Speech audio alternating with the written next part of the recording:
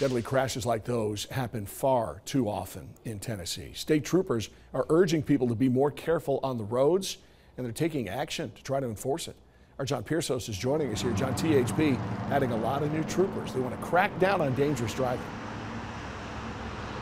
Yeah, Ted, that's right. State troopers were in Roane County today, where they said they just added 100 new state troopers to the highways. Plus, they're looking to add another 100 on top of that. The idea is to prevent as many of those deadly and serious crashes as possible.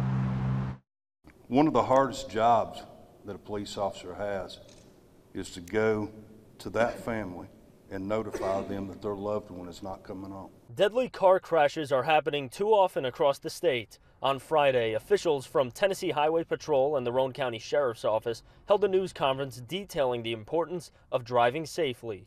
All traffic crashes can be prevented with safe driving habits.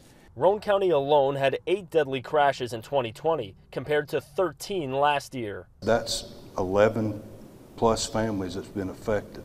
Knox County averages about 60 deadly crashes a year since 2020. State troopers say simple safety habits like wearing a seatbelt, avoid speeding, distracted driving, and impaired driving can save your life and others. Sergeant Jenkins in Loudoun County, he was killed by an impaired driver on Interstate 75 northbound, removing a ladder from the roadway. That death happened last year. State data shows you are 14 times more likely to die in a crash involving an impaired driver compared to a sober driver. Troopers are hoping people will hold each other accountable to prevent crashes. You are riding with someone or your coworkers and you notice that they have some behaviors that I mentioned before. They speed or they're on their phone or not wearing their seatbelt. Have a talk with them.